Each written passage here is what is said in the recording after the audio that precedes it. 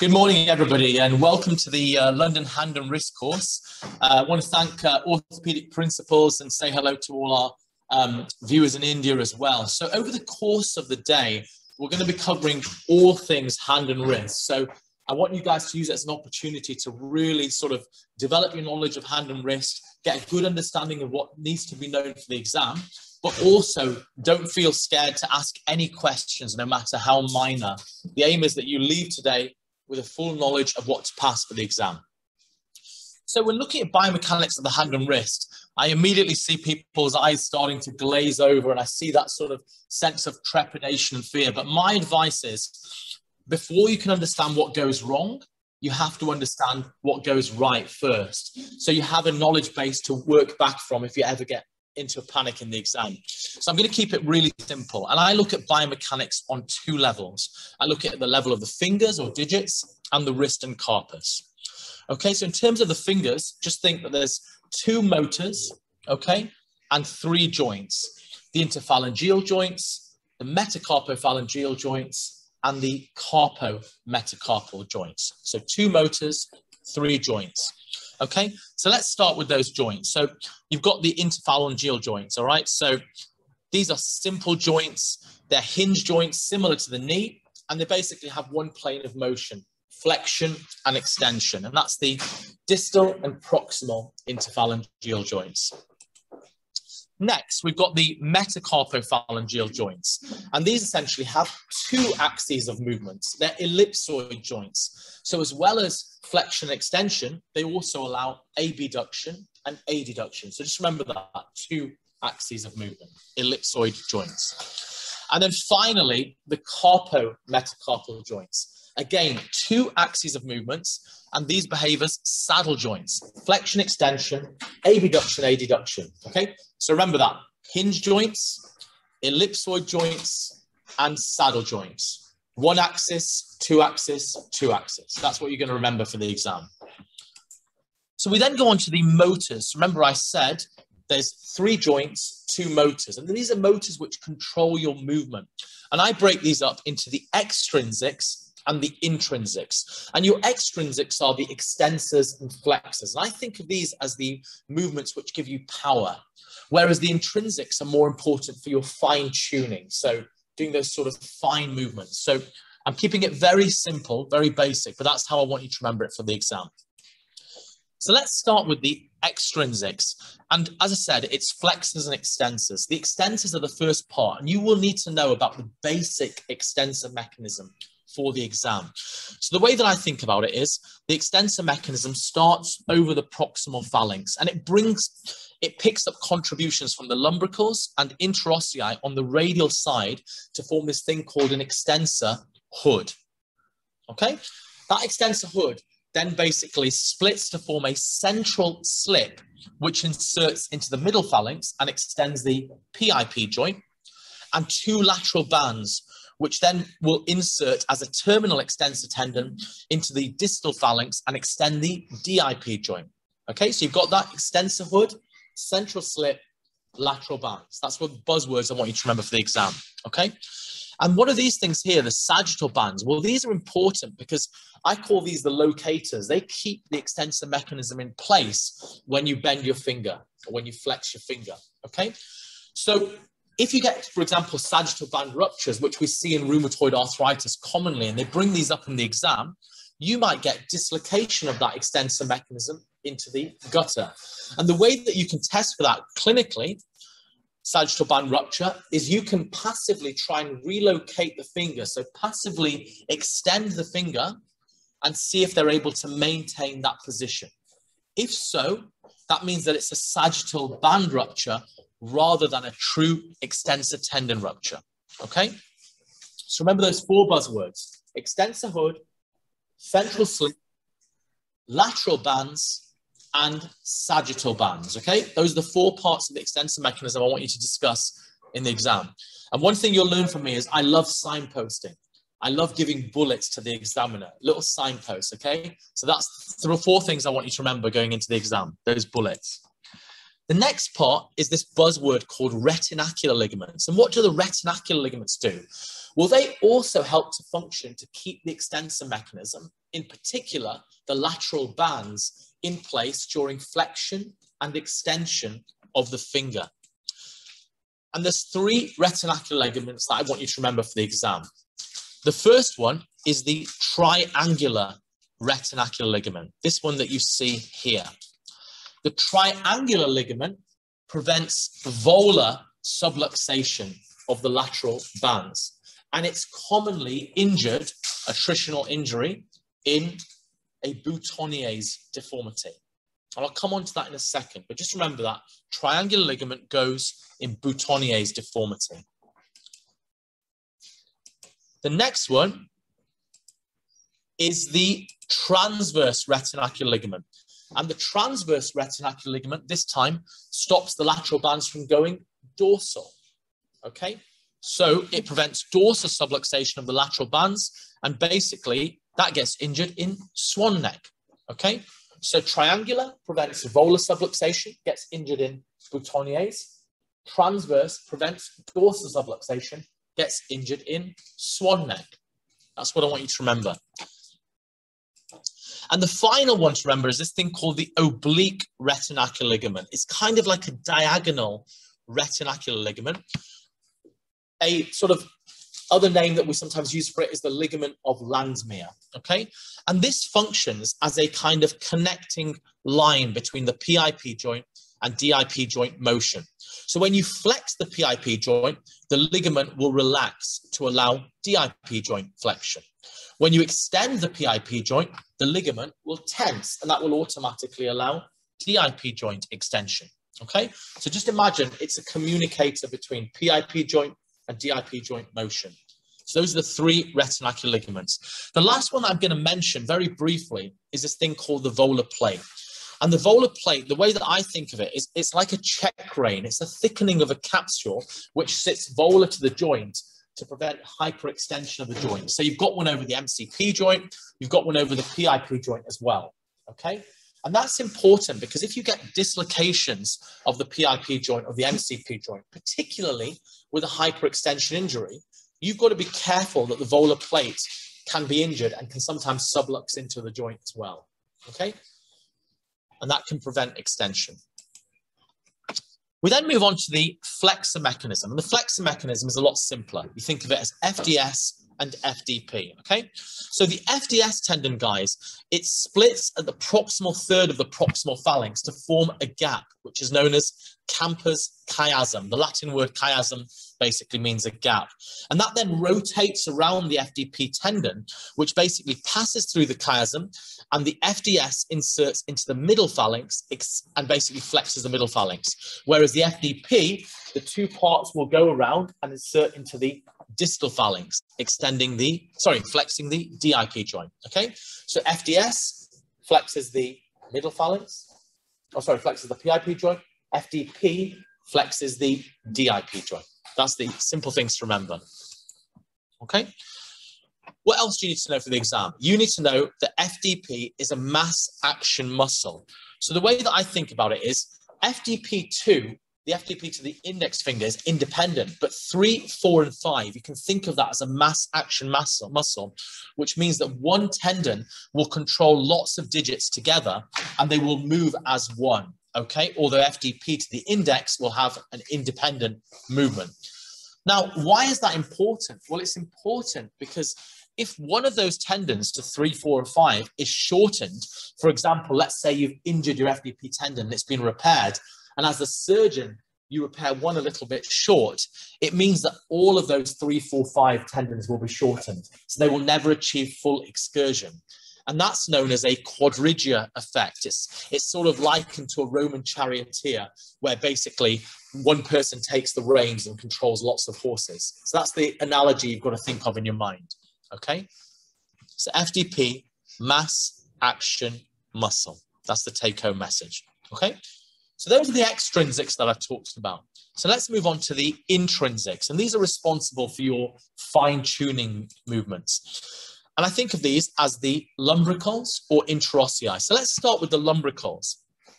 The lumbricals, guys, are unique muscles because they originate from one tendon the radial side of FDP, and they insert into another tendon, the radial part of the extensor hood. So they go from tendon to tendon. And the way to think of those is they're guy ropes. So they basically fine-tune movements between flexors and extensors. That's what the lumbricals are responsible for. And they flex the MCP joint and extend the IP joints. Okay, that's important. All right. So in the exam, everybody goes on about, oh, EDC extends the IP joints. No, think of it as lumbricals, and interossei is responsible for that. Okay, lumbricals specifically extend the IP joints. All right. EDC is responsible for the MCP joint. Okay, so that's an important point to know. There's things that people often get confused with. Let's move on to the interossei. The interossei, again, these guys will flex the MCP joint and they will extend the IP joints. Okay, they're not as strong extensors as the lumbricals. Okay, so the lumbricals are more powerful. Do any of you know why the lumbricals are more powerful than the interossei as extensors of the IP joints? So it's all to do with the center of rotation. So the center of rotation of the lumbricals is further away than the interossei. So they have a longer lever arm. So they have a greater biomechanical advantage. Okay, so that's really important, guys. I know a few of you mentioned about intrinsic plus, intrinsic minus. Remember that in the back of your minds. The lumbricals and interossei extend the IP joints and they flex the MCP joints, but the lumbricals are more powerful because they've got a greater mechanical advantage. And the interossei also abduct and adduct the fingers, okay? So remember the mnemonic, pad and dab. Palmar, adduct, dorsal, abduct. Pad and dab, okay? I hope I'm making you interested in biomechanics now. Okay, good. So we're surgeons, all right? And at the end of the day, it's all very nice having a biomechanics lecture, but what you guys want to ask me, I hope, is, well, Dr. Rishi, what is the actual relevance of biomechanics? And I like to say biomechanics in action. Let's put it into action and think of it in a practical point of view, okay? And these are the three conditions that often come up in the exam. Intrinsic plus, intrinsic minus, and lumbrical plus. So I'm going to go through those with the knowledge that we've talked about. So let's start with an intrinsic plus hand. And that's where you've got some sort of muscular imbalance between the intrinsics, the lumbricals and interossei, which become spastic, and the relatively weaker extrinsics, FDS, FDP, and EDC, okay? So if your intrinsics are more powerful than your extrinsics, bearing in mind what I've told you about the movements, what position will your hand be in?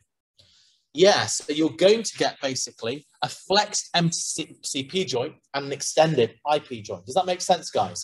Because the intrinsics extend your IP joints and they flex the MCP joints. So think of it as a seesaw between the intrinsics and the extrinsics. The intrinsics are relatively spastic and more powerful. So you will get that thing. It's what we put people into in an Edinburgh position after we often do sort of finger repairs and injuries like that, okay?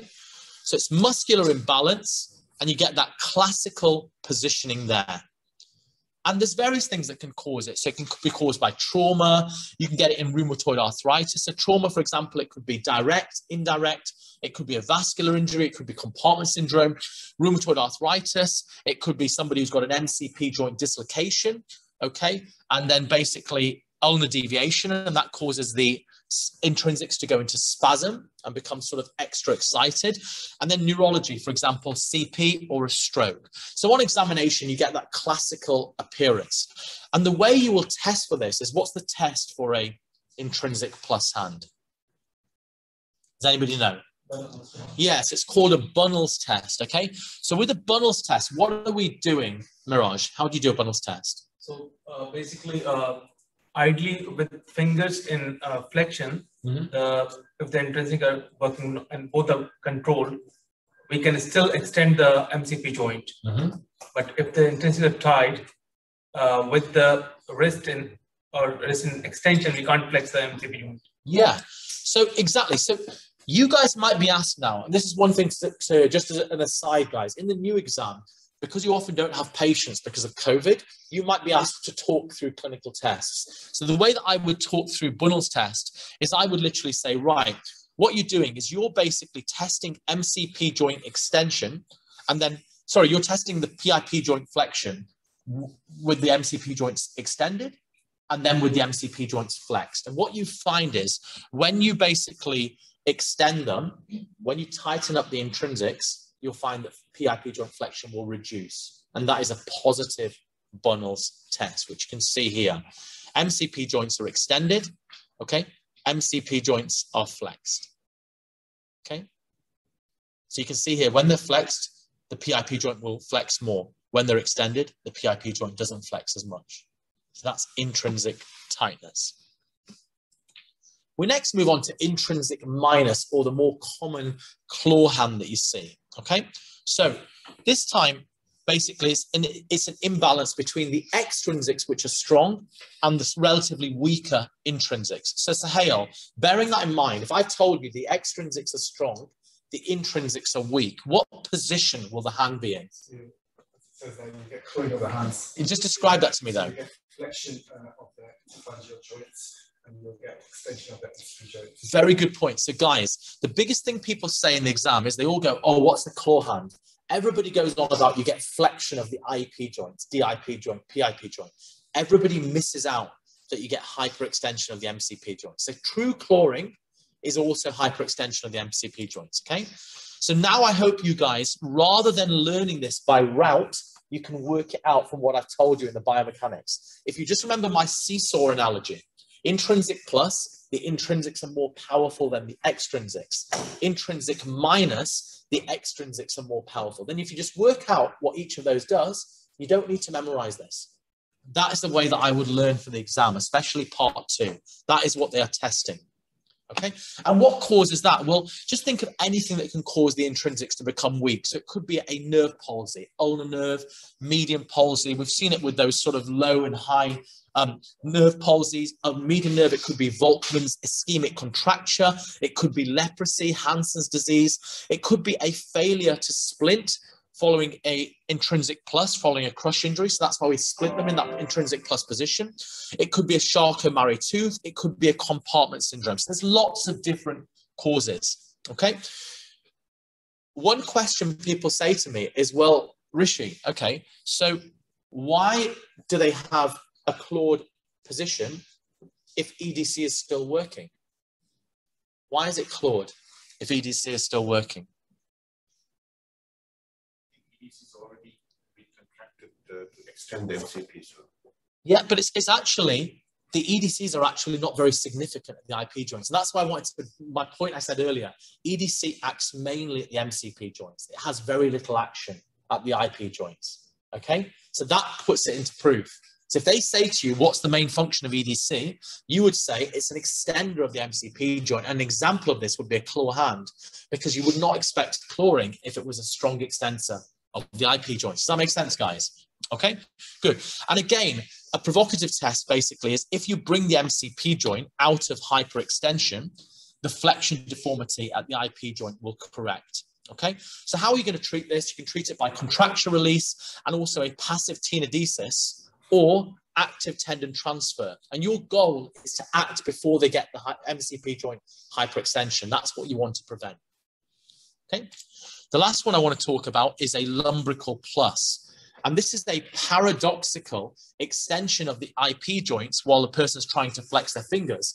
So they're trying to flex it, but the finger's going up, okay? I won't be rude and show you for the middle finger, okay? But if you want to remember it, it's kind of like giving someone the finger, all right?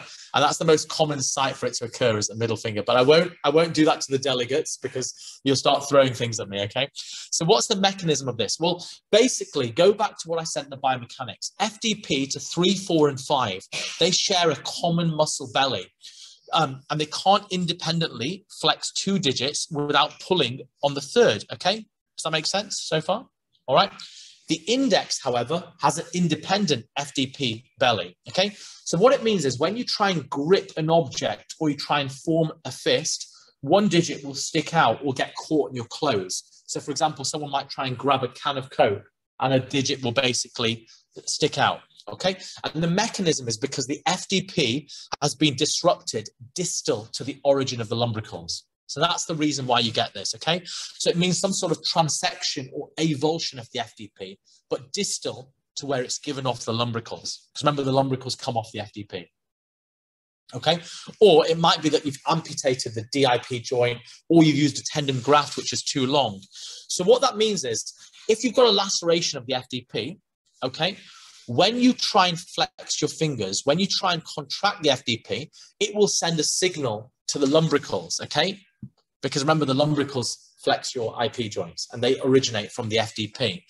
The lumbricals will then pull on the lateral bands, and that will cause your PIP joint and DIP joint to be extended, paradoxically. Does that make sense? Yeah, because your lumbricals are extending these things, all right? So it's an injury distal to the origin of the lumbricals being given off. And that causes a lumbrical plus finger. You try and flex, but one of the fingers is extended. Okay? Slight thing to remember, guys, is, so just remember, the first and second lumbricals, this is a bit more complex, I'll just touch on this. The first and second lumbricals, which is supplied by the median nerve, they're unipennate. They have one muscle belly, and they originate from the radial side of FDP2 in the case of the first, or FDP3 in the case of the second. The third and fourth lumbricals, okay, that supply the ring and little finger, they're bipennate. They've got two bellies, okay? So first and second are unipennate, one belly. Third and fourth, bipennate, two bellies, okay? The third lumbrical basically originates from FDP3 and 4, and the fourth lumbrical originates from FDP 4 and 5. Have I still got you at the moment? You still understand that at the moment, okay? So all it means is it comes from 2, whereas 1 and 2 just come from 1. And so what that means is that's important, because if you cut the FDP to the middle finger, okay, the FDP will shift in an ulnar direction because it's being pulled by another one. Does that make sense? Yeah, because it's like a seesaw, both are pulling on it, all right? So how would you treat this? You can tenodese the FDP to the terminal tendon, or you can reinsert it into the distal phalanx if there's a laceration, basically. Or if the FDP is retracted and you can't fix it, you can do a lumbrical release, okay, to get rid of that sort of extensor tone. You do not transect the lumbricals 1 and 2 if they've also got an ulnar nerve palsy. That's the key thing. So the final thing I want to quickly go through, are we okay for time, Sorry, I'm just going to be 5 minutes for. Sorry, I've run us slightly over, okay, is basically biomechanics to the wrist and carpus, okay? And the way to think about this is 2 main rows, all right? The distal row is this one here, and the distal row is relatively rigid, whereas the proximal is more mobile, okay? The proximal's got no tendon attachments. It's relatively mobile, and it's often referred to as an intercalated segment because it sits between the distal radius and ulna and the distal row, okay? And this is where you come on to where you were mentioning before, I'm not sure how to pick up injuries. It's looking at these 2 rows, okay? So what are your theories for how the carpus moves? We don't actually know, but there's lots of different theories. The first is the link theory. And the link theory basically imagines that the radius, lunate, and capitate are like a chain, okay? So you often see a lateral view on a radiograph, and people say it's like a cup and an apple in a saucer, essentially, okay? So radius, lunate, capitate are in a chain, and they think of this capitate as being the center of rotation. So that's the link theory of how the carpus moves. The next one is the row theory, which basically says that you've got 2 rows. A distal row, which is relatively fixed, a mobile row, which is relatively, mobile proximal row, relatively mobile. And the scaphoid is the bridge across the 2 rows, okay? So that would be your scaphoid, lunate, and triquetrum, relatively mobile, and your distal row, trapezium, trapezoid, capitate, hamate, relatively rigid. But the scaphoid is a connecting bridge, okay? And that's important, guys. Because if that theory, if that connection is broken in some ways, then you might get pathology. I'll come on to that in a second. The column theory basically states that there are 3 columns, okay? So it says that there's a medial or ulnar column, which you can't see very well on this picture here. But basically that's responsible for rotation, and it consists of the triquetrum and distal carpal row. The central bit, this bit in red, is responsible for flexion and extension, and that consists of the lunate, capitate, and hamate. And then the radial or lateral column consists of the scaphoid, trapezium, and trapezoid, where the center of rotation is the scaphoid, and that's relatively mobile. And that kind of explains why we see STT arthritis, this column theory, because those 3 kind of go together, okay?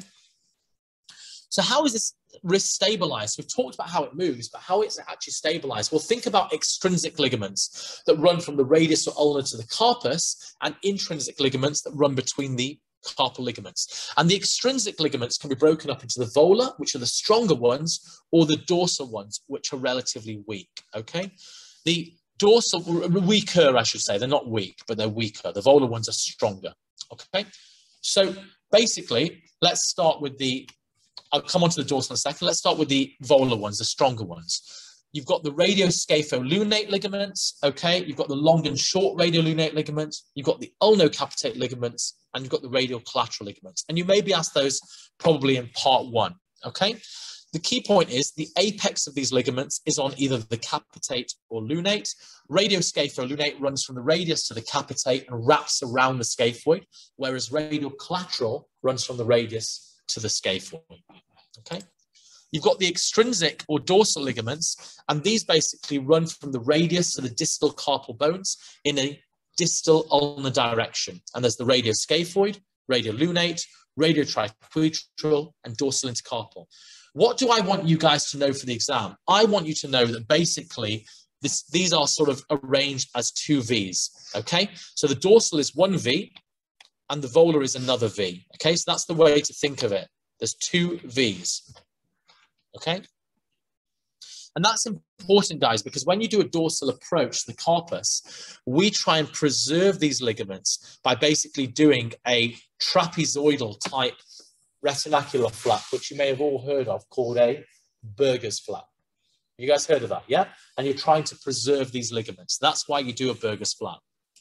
Okay, so what's the relevance of this clinically? Well, the relevance is I've talked about there's these 2 Vs. Between the 2 Vs, there's a relative point of weakness, okay, which becomes more prominent in dorsiflexion and disappears in palmaflexion.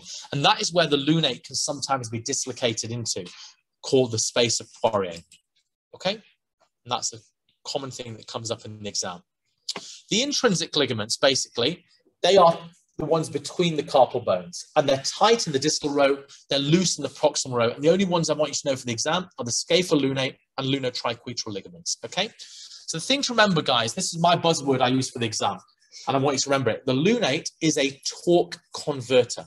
That's the way it works, buzzword, torque converter. It transmits a flexor force from the scaphoid and an extensor force from the triquetrum. So when you radially deviate or dorsiflex, the scaphoid will flex to get out of the way, to give you more movement. So the distal radius can directly contact the trapezium. When you ulnar deviate or flex, the scaphoid will extend. Does that make sense? So scaphoid flexes in that position, radial deviation. It extends in ulnar deviation. That's an important point to know. Okay? And the lunate will go with it normally. Okay, because of those intrinsic ligaments. So it's a torque converter. So that's what happens in normal anatomy. What happens when things go wrong? And I call that uncoupling. The chain is broken. So the lunate, the way to think of it is as a seesaw. The lunate goes with the intact part of the chain, okay? So basically, and that will give rise to the instability after which it's named. So for example, in a scapholunate injury, or a scaphoid non-union, if the chain is broken, the lunate will go with the triquetrum because that's the intact part of the chain. So this time, when you radially deviate, the scaphoid will, what's going to happen? The scaphoid will flex, but the lunate will extend. So as a result, the scapholunate angle will become bigger, giving rise to a dissi deformity. Scapholunate angle greater than 60 degrees. Easy. You don't have to memorize this. You can work it out. Okay, opposite side, if you get a lunotriquetral and a radiotriquetral dorsal ligament injury, this time you've got no extensor force. So this time what happens is basically the scapholunate angle goes down and you get a visci deformity. That's all that's happened. It's going with the intact part of the chain. So this time the lunate will go with the scaphoid rather than going with the triquetrum. Okay, and then final thing to say is wrist motions, you've got flexion, extension, radial ulnar deviation, and the main functional movement of the wrist, I want you to remember for the exam, is dart thrower's motion, which is a composite movement consisting of radial deviation and dorsiflexion, going to palmar deviation and ulnar flexion. Sorry. No. So dorsal, so extension and radial deviation goes to flexion, ulnar deviation. That's what dart throwers motion is. So that's the main functional motion in the wrist. Last thing I'm going to touch on, I'm just going to mention it. There's 4 types of instability that you see in the hand of wrist. CID, which is carpal instability dissociative. CIND, which is carpal instability non-dissociative.